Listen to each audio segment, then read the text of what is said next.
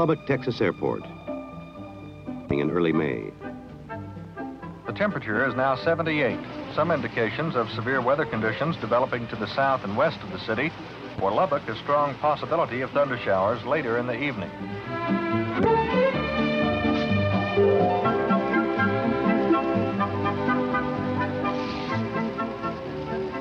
Downtown in the Emergency Operations Center at City Hall, the Civil Defense Director, Bill Payne, is just leaving the office. Well, that doesn't look too bad, does it, Linda? Good night. Good night, Mr. Payne. Good evening, City Hall. One moment, please. Going home, Bill? Nope, showing this film at the Optimist Club. I'll be at the Embers. See you later.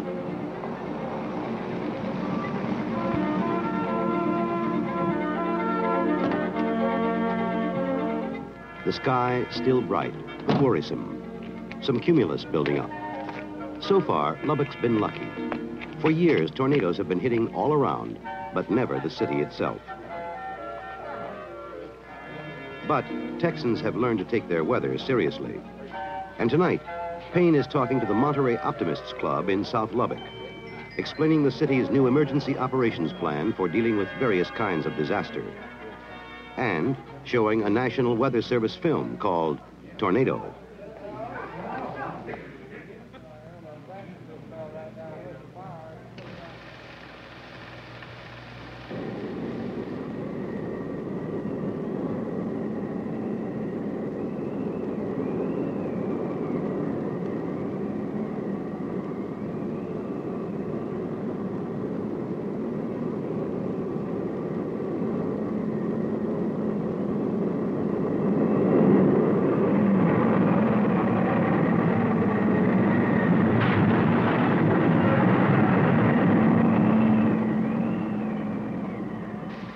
But before the film's really rolling, there's a message from City Hall. Bill, this is Lou. The Weather Bureau just called, and they're going to issue a severe thunderstorm warning just as soon as they can get it on tape. Okay, Lou, call the operating departments. I'll be right in. Coming back, the skies turned black. And already, KFYO, the local emergency broadcast station, is beginning its weather watch. During the past 10 minutes indicate golf ball to baseball size hail in the vicinity of McKenzie State Park, with the hail increasing at this time. In the Emergency Operating Center. EOC, Payne speaking. Bill, we're all out here at the Red Bean Supper. If things get rough, let us know. Okay, Herschel. Yeah, I'll call you if I need you.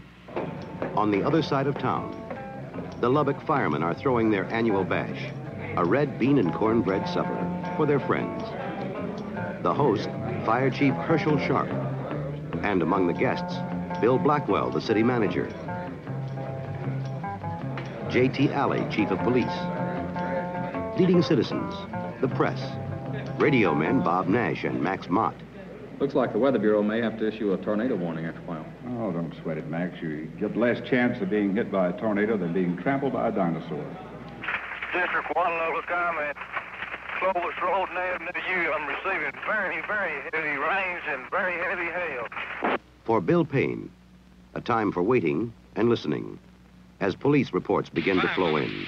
Okay, I'm still going east. The rain is still heavy, and I'm getting golf ball size hail. 89 clear. Have you got a unit out around the traffic circle south of town that can give us a report on that large hail? 10-4. 28 level. I'm sitting over here on 4th Street, and from here it looks like one big, heavy, dark cloud centered to around 23rd. And every once in a while you can see something like it snakes down and goes back up again. Alan, we have a hook about 7 miles south of the airport. Operator, would you contact Bill Payne, please, and tell him the Weather Bureau is issuing a tornado warning for Lubbock County. Radar indicates a possible tornado 7 miles south of the airport. Mr. Blackwell, things are not looking too good. I think you, Herschel, and Bob Shannon should come on in. Okay, Bill, I'll round up the troops and be right there. At the Red Bean Supper, the singing plainsmen have taken over the entertainment.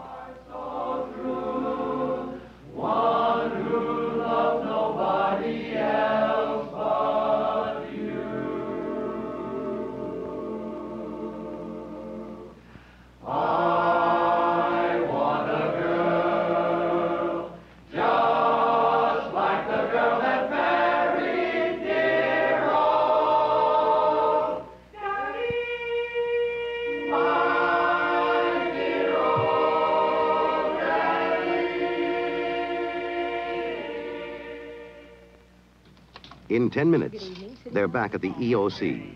The city manager, safety director Bob Shannon, all the city's key department heads. 800 operators. The radio room and switchboards are fully manned, according to plan. The emergency center's ready for action. Chief, are your units covered? You're pretty well covered throughout the city. 3 level. 3. Okay, 19 H. These overhead lights. We've got a wire sparking real bad here. Breaking down now. Okay, over by the power plant, we got a fire. Maybe out there on Slade Highway. It's a big fire going. Fire department? Yes, sir. All right. Need some help in the dispatching office. Power is out. Need help in Across the street from City Hall, the radio stations also lost power. But as part of the emergency broadcast system, the station has an old emergency generator obtained as surplus property from the Defense Civil Preparedness Agency. The switch is thrown. The station is back on the air. 790 on your radio dial, Lubbock, Texas, on the weather watch. The tornado warning remains in effect for Lubbock, western Crosby, Floyd, and southern Hale counties until 10 p.m. tonight. And now more music. Okay, on East 4th, we're getting one steady electricity storm. It's just lighting this. There's one right after another, just keeping the whole sky lit up. How long we got a new hook down here moving toward us? Lubbock DPS, Lubbock Weather Bureau. This is Johnson at the Weather Bureau office. Would you advise the police department in Idlewild to sound the warning sirens for a possible tornado? The Weather Bureau is issuing a tornado warning for the city. If they watch the base of the darkest cloud, we've had one report of a funnel. 93 level. Raining real heavy out on 289. Wind's about 60 miles an hour. Rain is blowing to the southwest. Okay, the cloud southeast just dropped 2 hooks a minute ago, and then they went right back up in the cloud. A possible tornado was indicated by radar at 8:57, and a funnel cloud has been observed in the same area. A massive storm has just struck downtown Lubbock. All persons take cover. I'm out here on Erskine Road at this time, headed back in towards town. It's raining hard. I can't hardly see anything. I'm completely stopped. KFYO. Hello, this is Bob White, Carol Lee in Dallas. Could you give me something brief for my 10 o'clock? Not right now. You'll have to hold on. All citizens do not attempt to come into the downtown Lubbock area because hot wires are down. Okay, I'm on this hill looking back toward town. You've got a funnel cloud hanging right over the city limits. Look like it's touching the ground. Can you see anything? Are you clear? We have one report ahead at 206, Sherman. Twister! Hit the deck! I can hear it coming. You better find yourself a spot. Don't worry, I'm going to get right under the table here.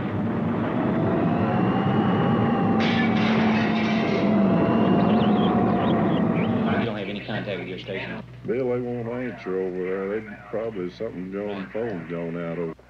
We've been hit. We're over here at the fire station. Chief, Central's been hit. Blowing on. Tornado! Here she comes!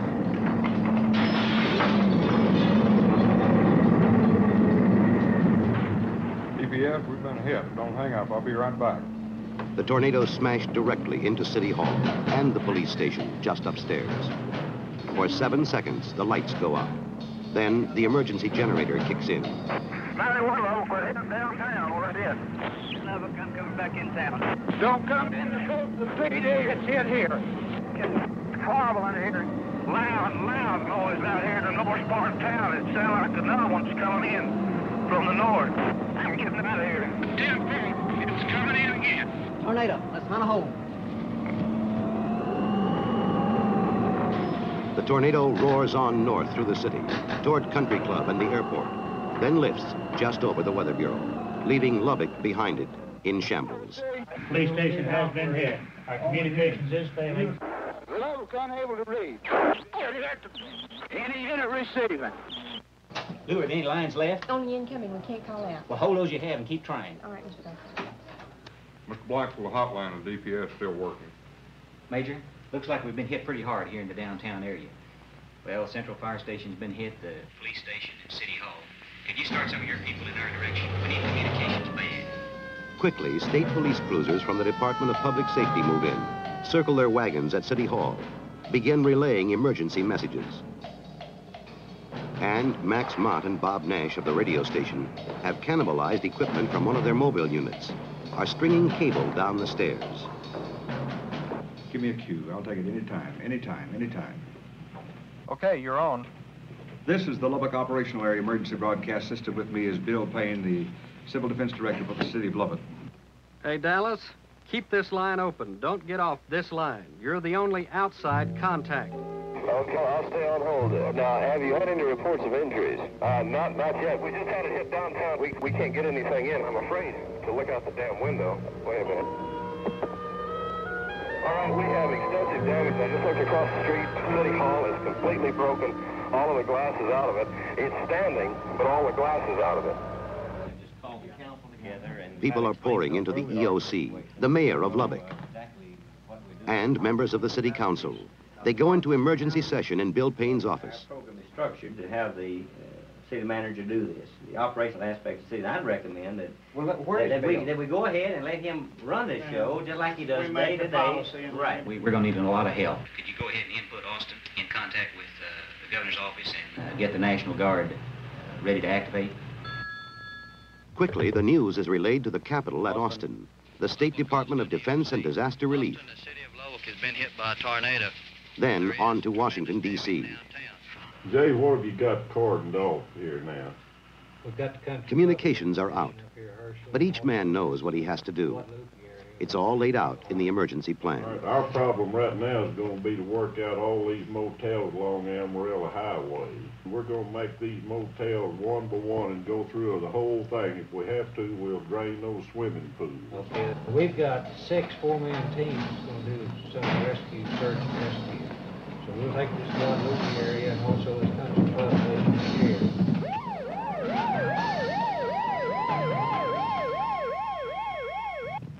Lubbock Road out here is blocked with trailer houses and everything else. There's water here, what the railroad trying to give. There's some people trapped in the house, upstairs in tent and Avenue Inn. Also around the varsity apartments. Emergency rooms at all the Lubbock hospitals are being swamped with tornado victims.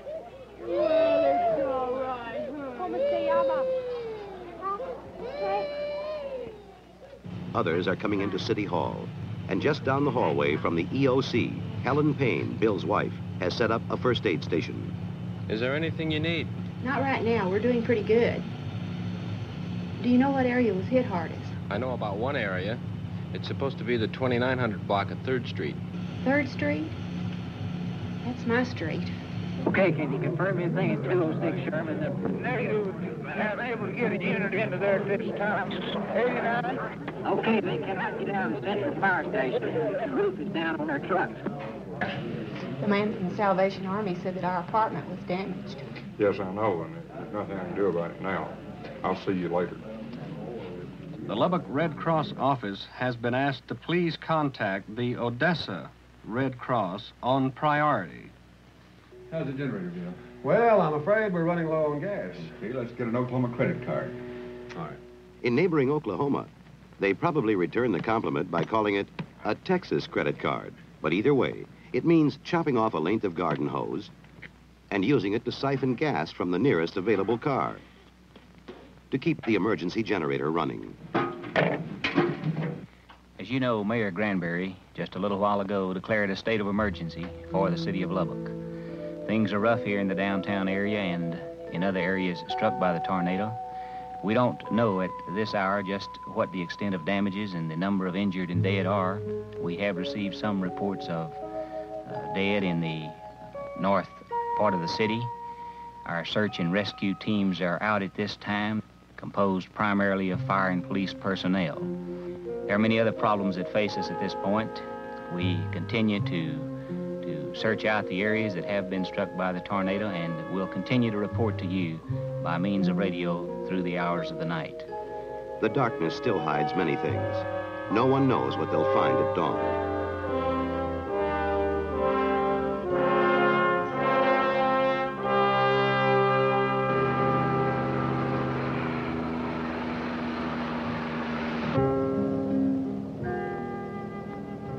Lubbock, the morning after. The tornadoes cut a swath more than 8 miles long, nearly 1.5 miles wide, right through the heart of town. It's been impartial. Nothing's been spared. The downtown business district, the industrial areas,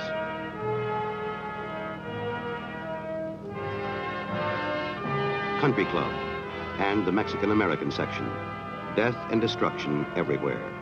People still pinching themselves, surprised that they're still alive.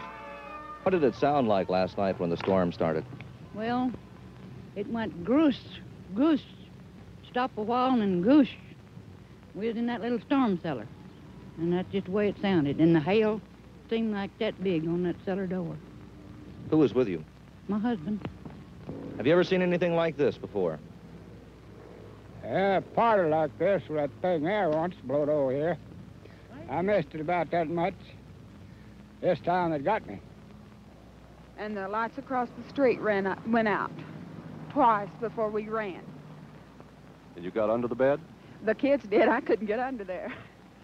It just sounded like a big whooshing, boy, in the hail, and the top of the ceiling and everything started piling in on top of us. What was it like after it was all over and the survivors started peeking their heads out? I don't know. I was so scared I didn't know what to do. He had to carry me to the fallout shelter.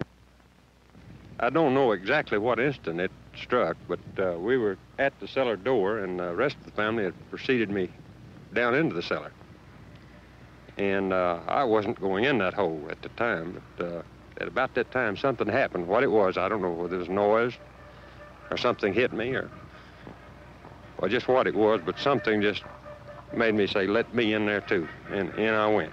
And we pulled the door to, and no more and got it fastened, and everything broke loose.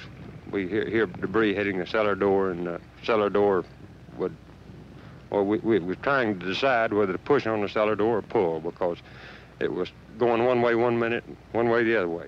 You'd try to come in on us and then try to go out.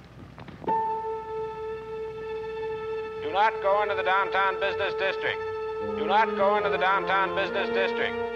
Police and National Guard have cordoned off the area. There is still danger from hot wires and falling glass. Good morning, sir. Good morning. I'm taking some Coleman lanterns and stuff down here to Texas Testing Lab. Yes, sir. You're going to have to get a permit to get in here today. They are reporting that the Great Plains building is twisted and it should be secured.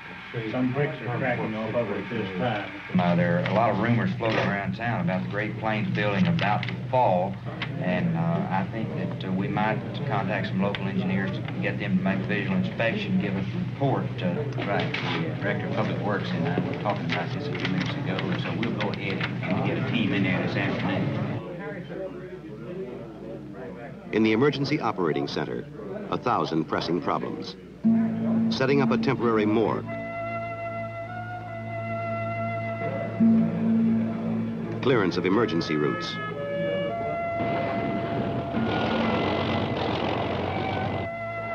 Food, clothing, shelter for the thousands who are suddenly homeless. Guadalupe Center in Lubbock is now in desperate need of 300 sheets and pillowcases, also some diapers, some children's underwear, and blankets. For the party calling about John and Jana Goforth, they are at Possum Kingdom and safe. Ja, donde quiera. This is from the EOC. Lubbock Coliseum is eating sandwiches for 750 to 1,500 people. Now they'll be feeding from 5:15 p.m. until. Help of every kind is needed, and it's coming from every direction. Linemen from all the surrounding cities and states are coming in to restore power and communications. The Texas National Guard is there in force. So is 4th Army, with helicopters and heavy equipment. And men from Reese Air Force Base just outside the city. The president's declared Lubbock a major disaster area. And at the airport, a White House plane's arriving, bringing Texas congressional leaders and federal executives to coordinate a massive assistance program.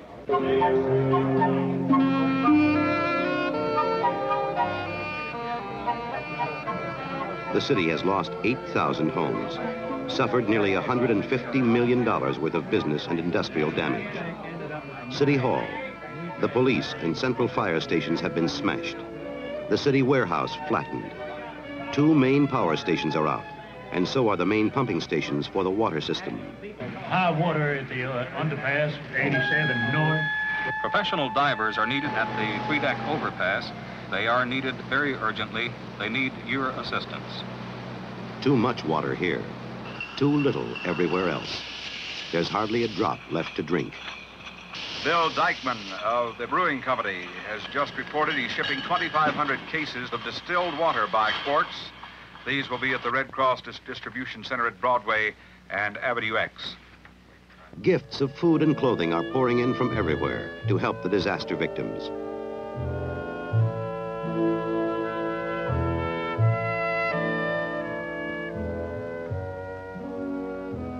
Day after day, the work goes on. People picking up the pieces, and no time to even catch a breath.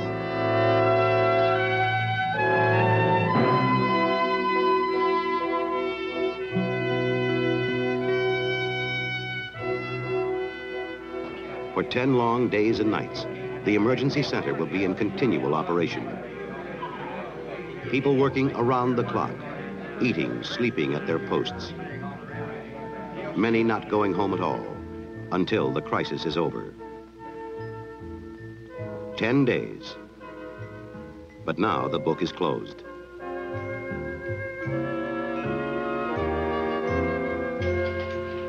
Checking out now, Wendy. All right, Mr. Payne.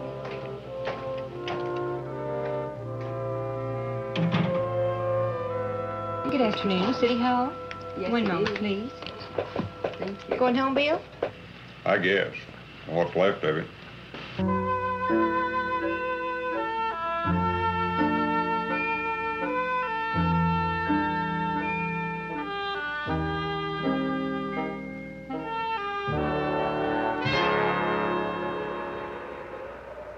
It's happened 1,000 times in these last 10 days. But now you have a pile of rubble that you once lovingly and fondly called a home. What do you do now? Well, really, that's just junk. We've got our kids. We're lucky, though. We really are. Lucky or just a grim joke? Well, actually, in one way, Lubbock was lucky. Because we were prepared for disaster, as very few cities are. Just the year before, the Defense Civil Preparedness Agency had picked Lubbock for a pilot project, a testing ground. And disaster experts from the federal and state governments came in, worked long and hard with the city officials and authorities to produce a model emergency readiness plan. This plan, covering every conceivable kind of disaster and telling us exactly just what we had to do. Second, we had a working emergency operating center to do it in. When the trouble came, the top executives stayed together, worked together, made the key decisions. Finally, they kept the people informed with warning before the twister struck and full information after. These were the things that carried us through. And lucky for Lubbock, we had them. Because, well, I'm Bob Nash, and I learned that even in this day and age, you can get trampled by a dinosaur.